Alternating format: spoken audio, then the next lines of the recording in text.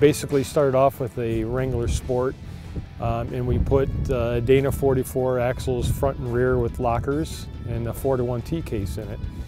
We coupled that with a 2-inch lift kit. It's our new Jeep Performance Parts 2-inch lift kit. That's uniquely tuned with Fox shocks to create some really good on-road mannerisms as well as awesome off-road characteristics. The 2-inch lift kit enables 35-inch tires, and we've coupled that with our Beadlock wheels. Beadlock wheels allows you to reduce the air pressure in the tire. Because when you're off in really soft terrain out here, you'd like to have a lower profile onto the pavement to give you more traction. And the Beadlock actually captures the bead of the tire so it doesn't spin on the rim. The other nice thing about the vehicle here is we have the 10th anniversary bumpers with our Aero end caps on it, which gives it a nice integrated look into the wheel well. Mojo over here.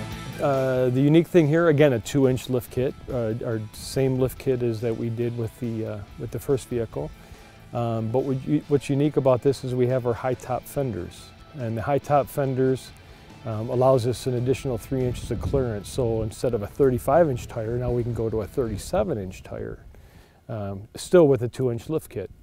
We still have the Dana 44 axles and the 4-to-1 T-case, so we have really good traction capability.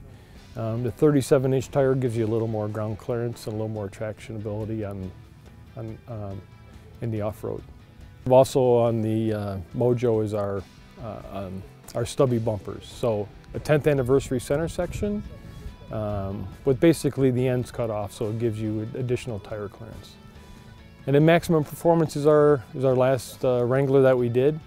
Like the name says, it's what we feel is maximum performance. It starts off with Dana 60 axles, and these are some really good axles. We put all of our best componentry on these axles. Molle 4340 shafts, really high strength shafts in the axles. We have in 2 different gear ratios of 488 and also a 538. So depending on your tire size, you might want to do a different axle ratio to match with your tire. On Maximum Performance, we went with a 4-inch lift kit. So this is a prototype kit that we're coming to market with, just doing the last final product validations on it. And the Beadlock wheel is a little bit different here, whereas these 2 vehicles have 5-lug, the Maximum Performance has an 8-lug, which gives you additional strength coupled with the axle. And then as we took to the trails, they handled really well. Really virtually no ground clearance issues. A 2-inch got us over most of the events with very little incidences. And then as we went up to the 37-inch tire and then the 4-inch lift kit, obviously we were to go over much more difficult terrain.